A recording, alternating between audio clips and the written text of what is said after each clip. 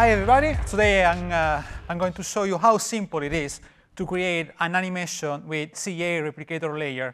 CAReplicatorLayer is a really obscure layer inside of the layer subclasses. And in particular, I will show you how to create a custom activity indicator in a very few steps.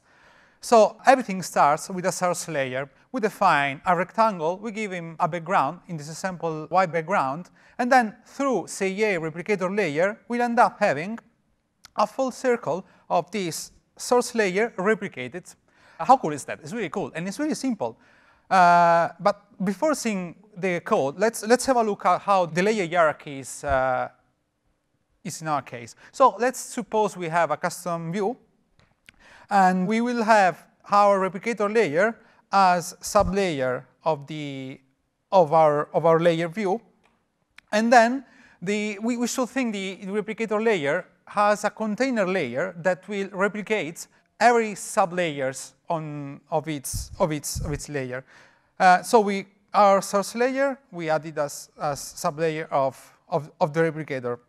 It's very, very important when we create a replicator layer to set its bounds and position in order to overlap completely the super layer. So set its bounds to the bounds of the super layer and its position in order to be centered in its super layer.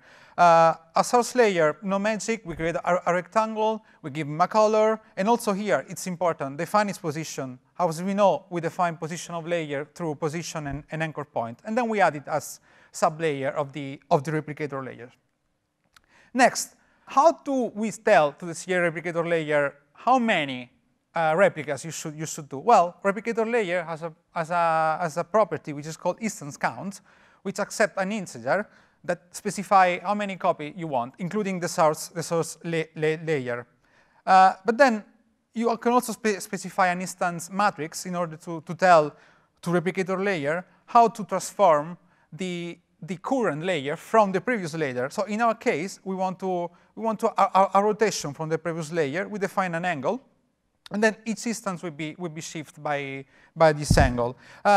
Till now, we don't have any animation yet. We will have the full circle of rectangle.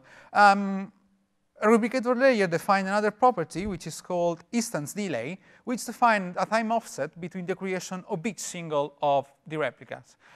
We just assign a delay to these properties, and then we can combine it with CA basic animation. In our case, we want to animate the opacity of each replicas, so we define a basic animation with the opacity, which will range from 1 to 0.